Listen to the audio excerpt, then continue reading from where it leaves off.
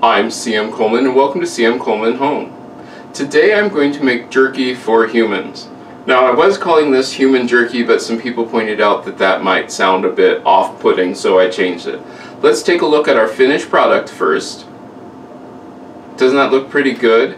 It really is tasty and it's wonderful. It's a really easy thing to make and I'm going to show you how.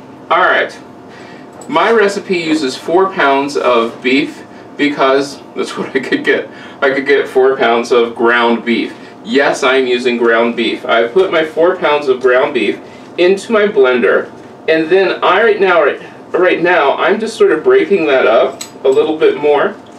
I didn't want to have to go through the whole process of watching me put it into the blender. Sort of boring. Now we'll get to our spices and everything. I'm using 1 tablespoon of paprika, 1 tablespoon of sea salt, 1 tablespoon of onion powder, 1 tablespoon of garlic powder, 1 teaspoon of liquid smoke, 1 tablespoon of teriyaki sauce, and 1/8 of a teaspoon of cayenne pepper. Alright, now here comes the cheating part. Some of you might cringe, but it's one of my easiest ways to do this. I'm going to put this into my blender, and you notice that it is blending everything up. You can do this by hand. It's easy by hand. But I like to use the blender because I want to make sure that everything gets worked well and worked into it very, very well. Mix it up, make sure that and I'm checking, you notice I'm keeping an eye on this, making sure that it gets all worked in there. Once it looks like everything is blended in, and this is the best part about the stand mixer, is the fact that I can use it it goes really pretty quick. There, we'll turn that off, we'll raise it up. I have a separate bowl. Wow, that smells really good. Now remember, you are using raw meat right now. So when you're using raw meat, you want to handle raw meat with care, which means I'm thoroughly going to disinfect everything that I'm using right now. It'll go to the dishwasher, it'll be washed, the whole 9 yards. Alright, now I'm going to take my mixture, placing it into a large bowl, into any size bowl realistically. But I wanted to get it out of a metal bowl because I just don't feel comfortable with leaving the meat in a metal bowl. That's just me. You might. I will cover this over and put it in the refrigerator for 6 to 8 hours or overnight. It just depends upon how you want to do this. So 6 to 8 hours in the refrigerator and we'll come back. Our jerky has set up for it's been overnight, a little bit longer because of course everybody and their brother decided to join me today. And now it's time to put it into our wonderful jerky gun. If you don't have one of these, I highly recommend it. If not, you're going to have to pat it down and that's a little bit harder. But all we do, we take the meat, and I'll take it in small sections, put it into the gun,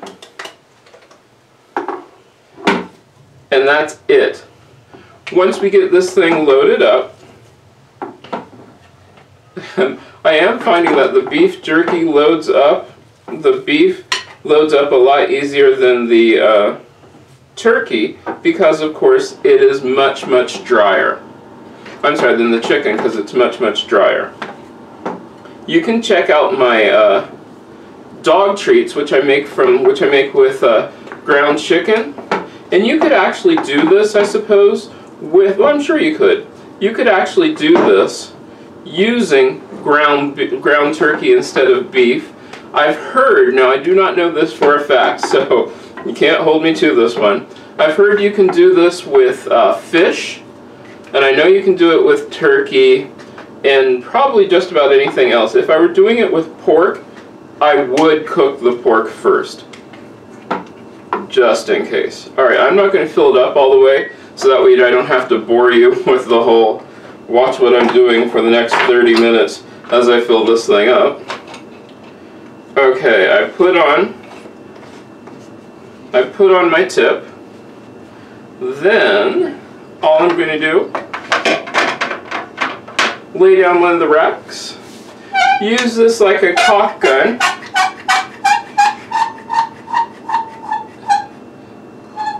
And we extrude our ground beef. Then, once I have the trays all filled up, I will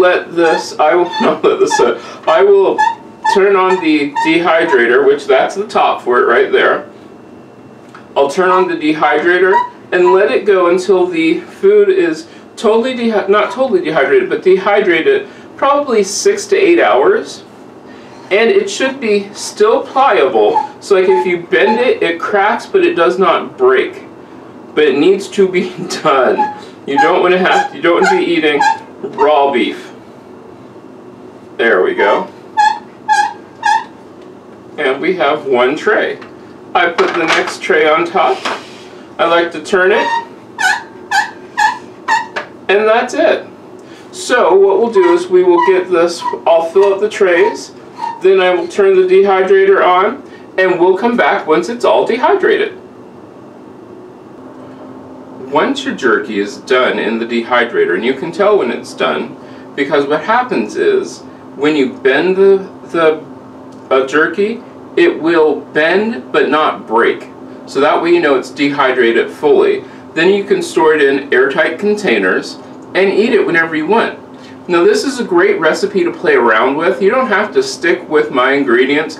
Add your own, add more teriyaki sauce, add soy sauce, add the seasonings that you like to have in your jerky. It's fun to play around with, it's really good. And this one, of course, you can take with you wherever you go because, well, it's jerky. Homemade ground beef jerky. Give it a try, I think you'll like this, and it's just something that you can do anytime. I do recommend getting the jerky gun, but it is not necessary. You could take 2 pieces of plastic wrap and just roll out the meat in between the 2 pieces and then do it that way. Really simple. Like I said, give this one a try.